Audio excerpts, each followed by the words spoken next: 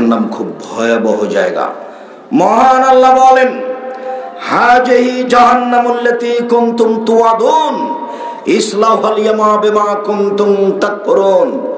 এই অস্বীকারীরা, এই সেই জাহান্নাম যেটাকে তোমরা অস্বীকার করছিলে, এখন এতে প্রবেশ করো। আল্লাহ বলবেন, এই সেই জাহান্নাম, যে জাহান্নামকে তোমরা অস্বীকার করছিলে, এখন তাতে প্রবেশ করো। মহান আল্লাহ বলেন, ইন্না জাহান্নামা কানাত মিরসাদা, নিশ্চয় জাহান্নাম আপনাকে ধরার জন্য উঁত পেতে বসে আছে। জাহান্নাম আপনার শত্রু। অত্র আয়াতে জাহান্নামকে শত্রু বলে মনে হয়, তবে রাসূল সাল্লাল্লাহু আলাইহি ওয়াসাল্লাম বলেছেন, কেউ যদি সকালে 3 বার বলে আল্লাহুম্মা আজরিনি মিনান নার, আল্লাহ তুমি আমাকে জাহান্নাম থেকে বাঁচাও, আল্লাহুম্মা আজরিনি মিনান নার, আল্লাহ তুমি আমাকে জাহান্নাম থেকে বাঁচাও, আল্লাহুম্মা আজরিনি মিনান নার, আল্লাহ তুমি আমাকে জাহান্নাম থেকে বাঁচাও, এটা যদি কেউ 3 বার বলে সকালে, তখন পাল্টা আবার জাহান্নাম আল্লাহকে বলে, আল্লাহ ও যখন আমার থেকে বাঁচতেই চাচ্ছে, তুমি একটু দয়া করে তাকে বাঁচিয়ে দাও, ওকে আমার ভিতরে দিও না। আপনি বললে ও বলে, তাহলে এখন তো দোস্তের হিসাবে কাজ করছে, দোস্ত জানত আপনার, কিন্তু আপনাকে বলতে হবে যে আল্লাহুম্মা আজরিনি মিনান নার, তাহলে ও বলবে। আর যদি আপনি না বলেন, তাহলে তো আপনাকে নেওয়ার জন্য প্রস্তুত আছে। আপনি বললে পাল্টাও আবার আল্লাহকে বলে, ওকে আল্লাহ দিও না, ওকে আল্লাহ তুমি আমার ভিতরে দিও না, ওকে দিও না তুমি। সকালে বিকেলে বলতে অভ্যাসী হন আল্লাহুম্মা আজরিনি মিনান নার। আর ওইসব তাসবিহ দানা তাসবিহ গণনা বলতে বাদ দেন। 1000 দানা তাসবিহ কোনো লাভ নেই। আঙ্গুলে তাসবিহ গণনা করবেন, আঙ্গুল বিচারের মাঠে কথা বলবে। 1000 দানার তাসবিহ গণনা করলে তো আপনি এরকম করবেন মাঝে মধ্যে।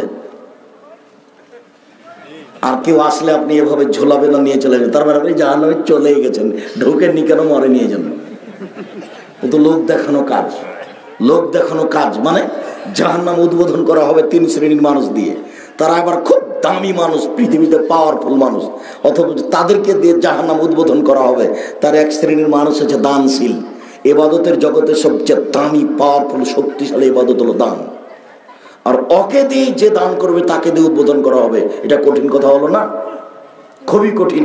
সভাপতি সাহেবকে 5000 টাকা দিয়ে বলছি, একটু বলে দেন না, একটু বলেন যে অমুক 5000 টাকা দান করেছে, একটু বলে দেন। কথা বুঝতে পারছেন না? এখন আর জান্নাত হবে না, ওকে দিয়ে এখন উদ্বোধন করা হবে জাহান্নাম। যার হাতে দিয়েছে ও মারে খাক, পরামর্শ দেওয়া যেতে পারে, সভাপতি সাহেব 5000 টাকা থাকলে কাউকে যেন বলবেন না, মসজিদে খরচ করবেন। এখন দেওয়ার সাথে সাথে আল্লাহ বলছেন আচ্ছা ঠিক আছে, যাও জান্নাতে যাও। মানে দেওয়ার সাথে সাথে নরম হয়ে গেছে। গোপন দান আল্লাহর রাগকে একবারে মিটিয়ে দেয়, ঠান্ডা হয়ে যায়। খুব ক্ষেপে আছেন আপনার উপরে আল্লাহ, আপনি গোপনে দান করেছেন, তখন আল্লাহ ঠান্ডা হয়ে বলছে যাও যাও জান্নাতে যাও। ঠান্ডা হয়ে গেছে, নরম হয়ে গেছে। আরো বলছে যে একটু বলে দেন না, একটু বলেন না, 5000 টাকা দিয়েছে, একটু বলেন। সবচেয়ে দামি ইবাদত, পাওয়ারফুল ইবাদত, এর চেয়ে ইবাদতের জগতে কোনো শক্তিশালী ইবাদত নেই। সালাত নয়, সিয়াম রোজা নয়, হজ নয়, যাকাত নয়, তাসবিহ তাহলিল নয়, জিকির আজকার নয়, কান্নাকাটি নয়, দানের চেয়ে কোনো শক্তিশালী পাওয়ারফুল ইবাদত পৃথিবীতে নেই। আল্লাহ রাসূল বলছেন ইন্না সাদকাতা লা তুদফা হারাল কবরে। আপনি বললেন আমাকে যে আমার মায়ের নামে 5000 টাকা দিলাম আব্দুল রাজ্জাক সাহেব, আমার মা মারা গেছেন, দেওয়ার সাথে সাথে ওখানে কবরের শাস্তি বন্ধ। আমি বলিনি এ কথা, এ কথা মুহাম্মদ সাল্লাল্লাহু আলাইহি ওয়াসাল্লাম বলেছেন। কোন ইবাদতে এভাবে কবরের শাস্তি ঠেকানো যাবে না। কান্নাকাটি করেন মার জন্য, বাপের জন্য, কোনোদিন যদি কবুল হয় তাহলে হবে। আর দান করার সাথে সাথে ওখানে বন্ধ হয়ে গেছে। বিদ্যুতের মতো কাজের পাওয়ারই ভিন্ন। আবার আল্লাহ নবী বলছেন যে জাহান্নাম উদ্বোধন করা হবে দানশীল দিয়ে। নেন এবার আল্লাহ রাসূল বলছেন মাওলানা মানুষ দিয়ে জাহান্নাম উদ্বোধন করা হবে। নেন এবার মাওলানা মানুষ তো খুব দামি মানুষ, আল্লাহ ওদেরকে খুব ভালোবাসেন, ওরা খুব সম্মানী মানুষ, ওরা হচ্ছে নবীদের উত্তরাধিকারী। ওকে সম্মান করো, ওকে মূল্যায়ন করো, ওকে ভালো থাকতে দাও, ওকে ভালো খেতে দাও, ও তো নবীর উত্তরাধিকারী, আসলেই ভালো মানুষ। কিন্তু যখন কাজকর্ম বলবে, লোক দেখানো যখন হয়ে যাবে, তখন একে দিয়ে কি করা হবে? জাহান্নাম উদ্বোধন করা হবে। 3 শ্রেণীর এক শ্রেণী হলো হুজুর মানুষ, 3 শহীদ, সবচেয়ে সম্মানীয় মানুষ বিচারের মাঠে শহীদ। আল্লাহ নবী বলছেন শহীদ দিয়ে আমি জাহান্নাম উদ্বোধন করব, যখন তার বীরত্ব মানুষকে দেখানো ছিল। বুঝাতে পারলাম না মনে হয়। কোথা থেকে কথা এসেছে জানেন? ওই যে তাসবিহ টিপছে তখন কি করছে, মাঝে মধ্যে এরকম করছে, আঙ্গুলে তাসবিহ গণনা করলে এভাবে কেউ দেখতেই পাবে না। আবার আঙ্গুল বিচারের মাঠে কথা বলবে, জীবনে কোনোদিন তাসবিহ দানা নেবেন না।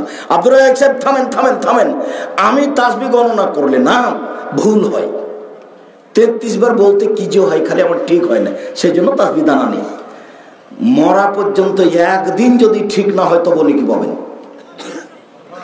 কেন? এটা মুহাম্মদ সাল্লাল্লাহু আলাইহি ওয়াসাল্লামের পদ্ধতি।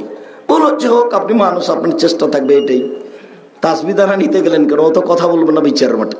5টা জিনিস বিচারের মাঠে কথা বলবো আপনার পক্ষে।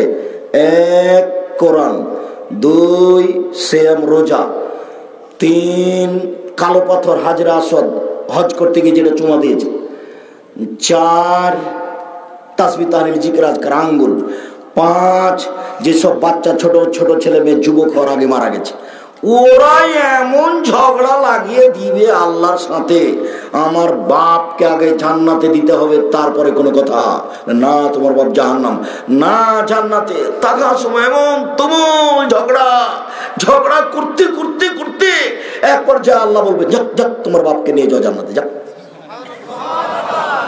আপনার তো ছেলে মা মাত্র 2টা, কানা আর কচড়া, দুনিয়ার শয়তান। এই জন্য আমি বলে থাকি যে আপনারা তো 10-12 ভাই বোন, আপনাদের রুজি হয়, কত ভালো আছেন। তা আপনার ছেলে মেয়ে কেন 2টা? এখনই আপনার স্ত্রীকে যদি বলি যে আপা ছেলে মেয়ে কয়টা, আপনার স্ত্রী আমাকে জিজ্ঞাসা করছে আব্দুর রাজ্জাক সাহেব আমি তাহাজ্জুদ পড়ি, কোরআন তেলাওয়াত করি, তাহাজ্জুদ পড়ি, কোরআন তেলাওয়াত করি, হজ করেছি, কয়েকবার উমরা করেছি, তখন বলছি আপা আপনার ছেলে মেয়ে কয়টা? 2টা। এটা কি? এখন আবার অনেকের দাবি একটাই তো অনেক। জি না, একটা অনেক নয়। ছেলে মেয়ে বেশি হলে টাকা বেশি হবে, ছেলে মেয়ে বেশি হলে 10-12টা ছেলে মেয়ে হলে 2-1টা মারা যাবে। যত এখানে আছেন বয়স্ক যারা 40-50 বছর যাদের বয়স হয়ে গেছে, প্রায় সবাই 10-12 ভাই বোন, 15 ভাই বোন। আমার চাচির ছেলে মেয়ে 13টা একসাথে সবাই বেঁচে আছে। তো কেন এই পথে আসলেন মনে থাকবে না মনে হয়। 5টা জিনিস বিচারের মাঠে কথা বলবো আপনার পক্ষে, বিচারের মাঠে বলেন তো। 1 কোরআন মাজিদ, 2 সিয়াম রোজা, 3 আঙ্গুল। কোন আঙ্গুল? যে আঙ্গুলে তাসবিহ গণনা করা হয়। 4 কালো পাথর হাজরা আসওয়াদ, মানে টাকা যদি বৈধ হয়, এই টাকা নিয়ে হজ করতে যায় না। মানুষে যে আগে বলে যে বাপের যেটুকু জমি ভাগে পেয়েছি ওটুকু বিক্রি করে হজে যাব, ওটাই ঠিক আছে। চাকরি বাকরি করে যে টাকা ইনকাম করেছেন এগুলো দিয়ে হজ করতে যায় না, এগুলো বাদ দেন। বাপের যেটুকু জমি পেয়েছেন বিক্রি করে হজ করতে যান, এটাই ঠিক আছে। হজ যদি কবুল হয়ে যায় তাহলে চাঁপাইনবাবগঞ্জের ভাষাতে বানা পার জান্নাতে চলে গেছেন। তো কালো পাথর কথা বলবে। 5 কি বলেন তো, ভুলে গেলাম নাকি? 5 হলো ছোট ছোট ছোট বাচ্চা যেগুলো আগেই মারা গেছে, যুবক হওয়ার আগে যেগুলো মারা গেছে। ছেলে মেয়ে ছোট অবস্থায় যদি মারা যায়, বাপ মায়ের জন্য যে কত বড় সুবিধা এটা আপনাকে আমি এখন বোঝাতে পারি না।